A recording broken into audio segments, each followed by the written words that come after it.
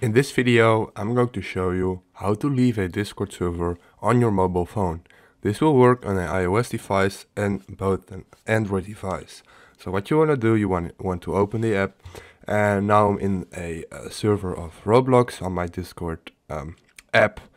And if you want to leave a server, you have to hit the server over here at your server list. And as you can see, this is the Roblox theme, and in the right up corner here are three dots. I don't know if you can see them, but they are on this guy's head almost. You want to hit these three dots over here, up there, and then you want to scroll down till you see leave server.